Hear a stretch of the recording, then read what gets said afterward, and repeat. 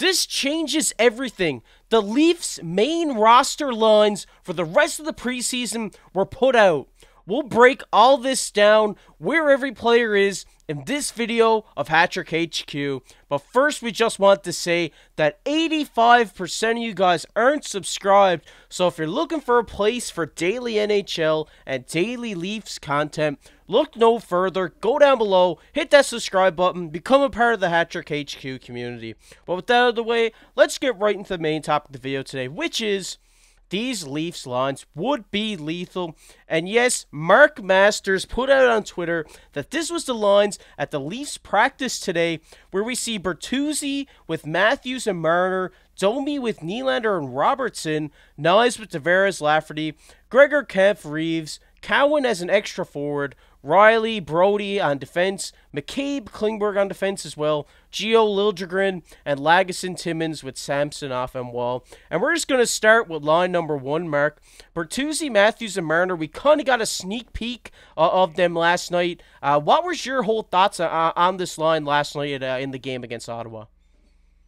I mean, they looked great together. Obviously, there's a bit of growing pains. We have a new guy like Bertuzzi here. But I've said this so many times. Bertuzzi reminds me of just the Michael Bunting, but just more talented on offense. He's a pesty player. No one likes playing against him. He'll get under your skin. He'll hit you. He can produce. He can score. He can pass. Just overall, I'm just excited for his play. He looks outstanding. And we've seen the Matthews-Marner. This line works. You have a pure goal scorer in Matthews, who still has a two-way defensive game to him as well.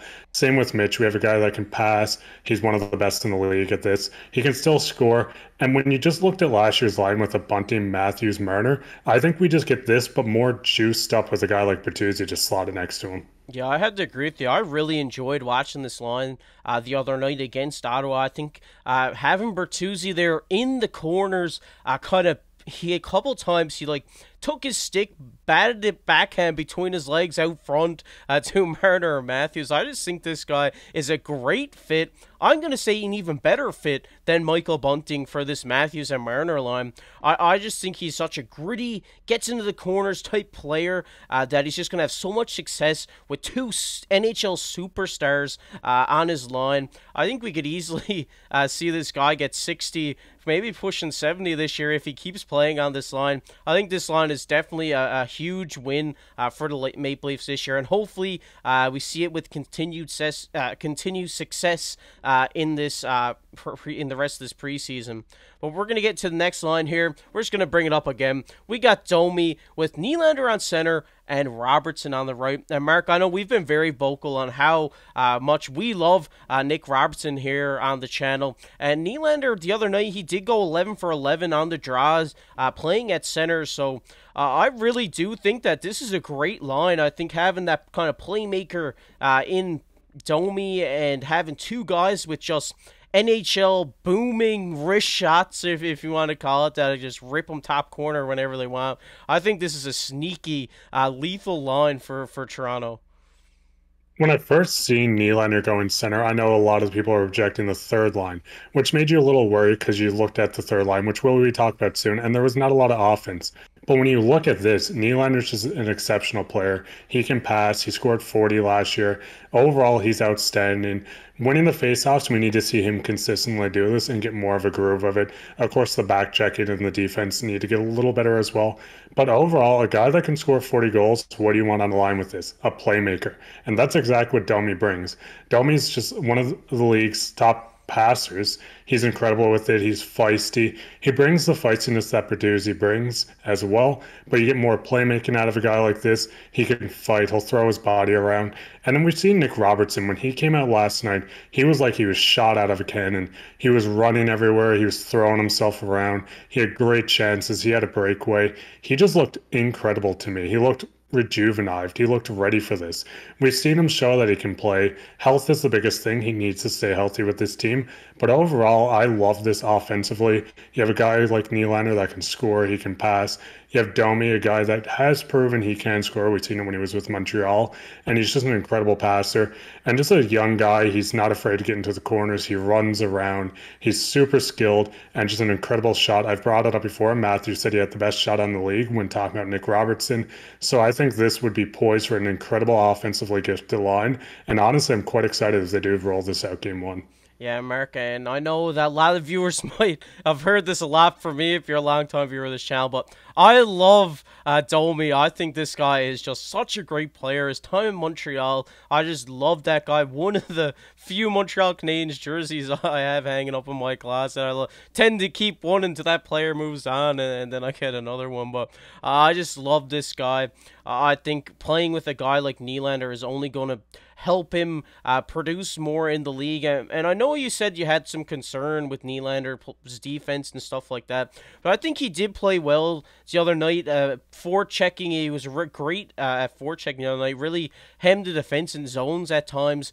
I really do think throughout this preseason we will see him develop more of a defensive edge to his game, playing that center role, and I'm really excited to see this. But we're going to get into the third line for the Toronto Maple Leafs here now, which is Matthew Knies, Tavares, and Lafferty. And Mark, I think this is a great third line. I think this could be a second line in my opinion on any other NHL team. But John Tavares, obviously notable captain of the Toronto Maple Leafs, a great player in the NHL for a very long time. Paired with that young stud in Matthew Knies, 6'6" forward, who just goes out there, lays the body, gets in the corners, and just gets the puck out in front of the net. And kind of the same with Lafferty too. He's kind of a little grinder too, and I just think this line can go out there, grind some offenses down, and can also score you a lot of goals. Yeah, if you look at Tavares, he's one of the best league's centers. When you just look at him overall, he can pass, he can score. He's great on his two-way game. He's incredible on the face-offs. And you put a young guy like Knies with him. Knies did live with him last year, so they have this little bit of chemistry on and off the ice. You also look at a guy like Lafferty. He's fast, he's feisty. It's kind of this trend that every line has this feisty guy that will get in front of the net, get into the corners with the two offensively gifted players on the line with him. I love Lafferty. Have you seen the game? I think it was yesterday or 2 days ago. He had a big reverse hit. Someone tried to lay the boom on him. He lit him up instead. I think this guy's great. I didn't like this when I was seeing it speculated that this would be the second line, because obviously you don't have as much offense as a guy like Nylander and Domi and Matthews and Marner. But you have these guys, you have big bodies. Tavares is a big guy. Knies is a big guy. He's looking like a prototypical PF.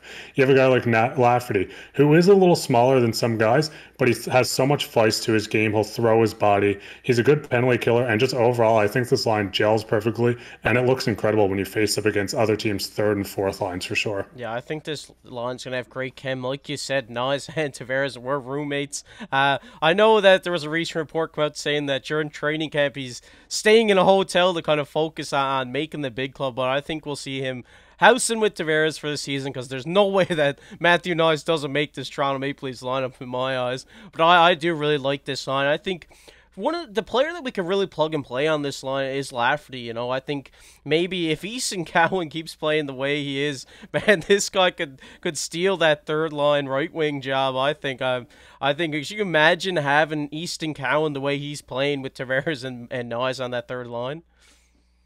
Oh, that'd be incredible. The only problem with him is we only get 7 games before we would burn the 1 year of the ECL, his entry-level contract. So you don't want to waste this and spend 20 games up, realize he doesn't fit, and then you send him down and you burn that 1 year off his contract. But I do think at some point this year, the Leafs do try him for a couple of games. It might be now, it might be at the end of the season if the London Knights don't make it far. But overall, Cowan looks incredible. Lafferty's an expendable guy. You have a guy like Yarn Croak. You have a couple of guys in the AHL like Bobby McMahon, Alex Steves.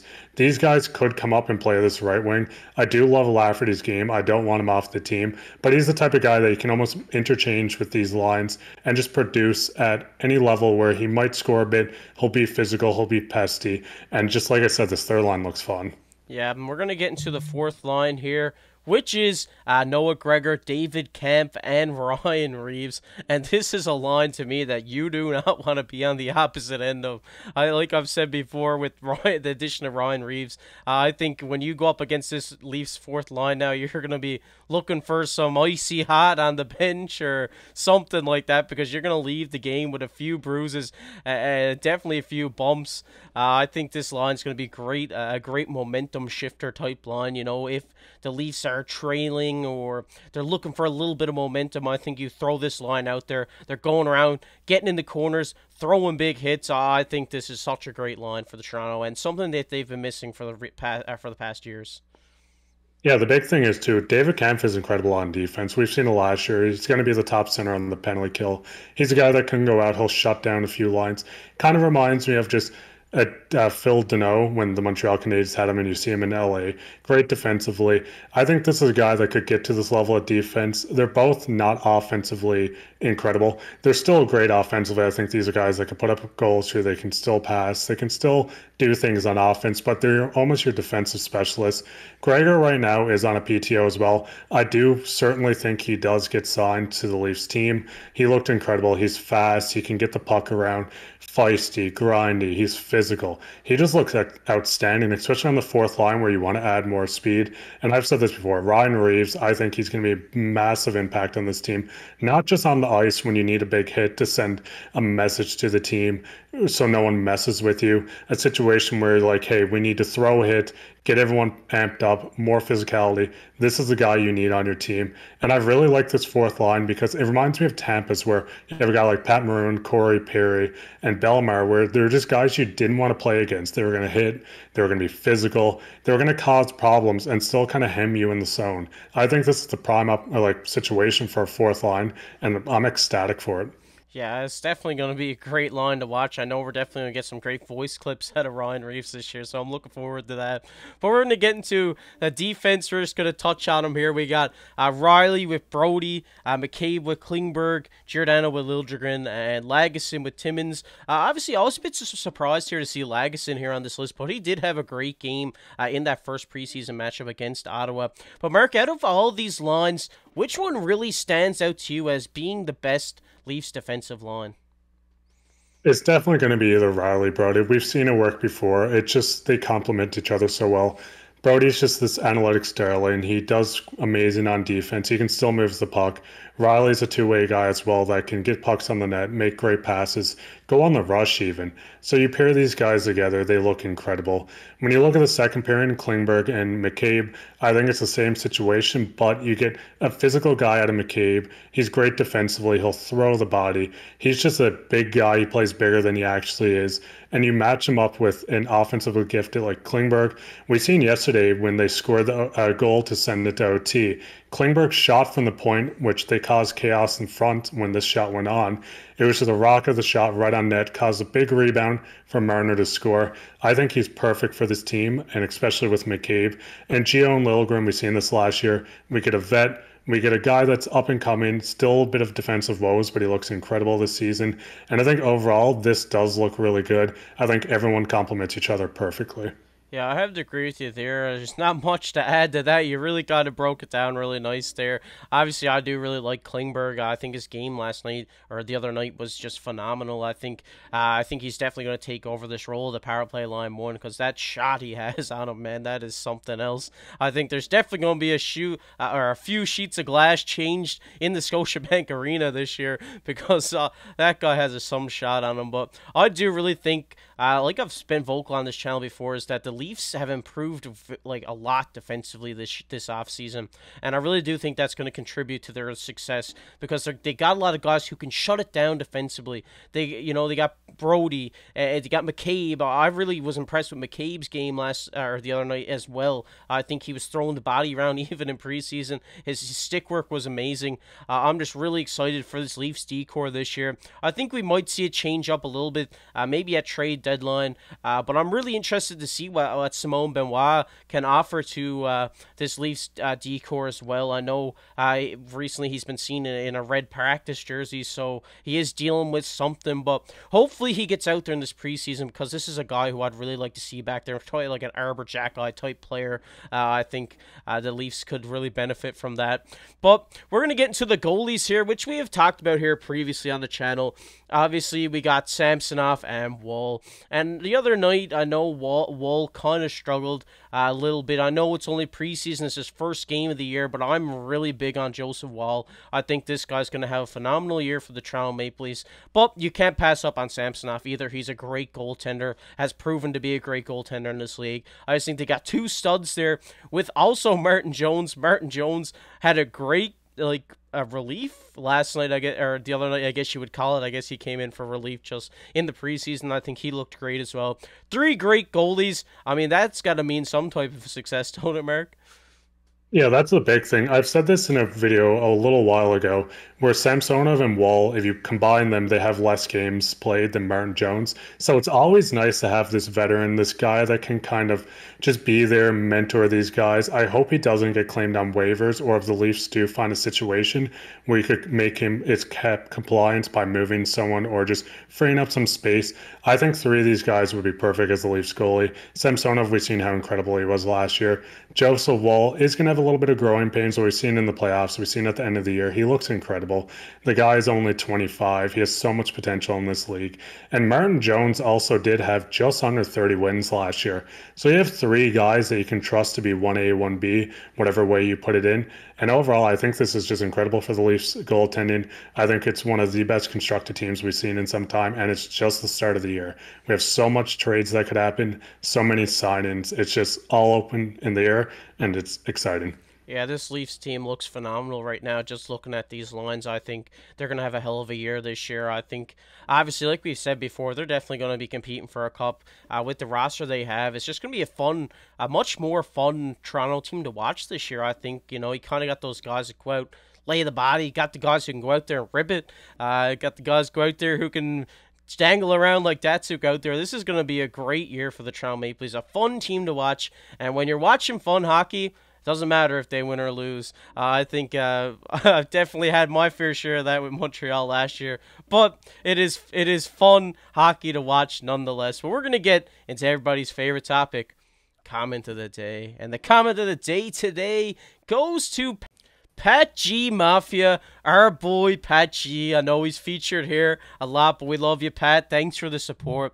He says good for Willie in the face-off zone. And obviously, Willie had such a great game there the other night playing center. It's going to be really exciting to see what happens throughout the rest of this preseason, because I do think that we will see William Nylander play center opening night against Montreal Canadiens. Going to be a great game to watch. I'm excited. I know me and Mark are going to be in the basement watching it, maybe having a few cold ones like maybe some of you guys watching this. But if you enjoyed the video, make sure to go down below, hit the like button, hit the subscribe button, and make sure to comment down below what are your thoughts on this whole Leafs lineup. Maybe you'll get featured on the next comment of the day. But I've been KC alongside my co-host Mark Pye. Keep your stick on the ice.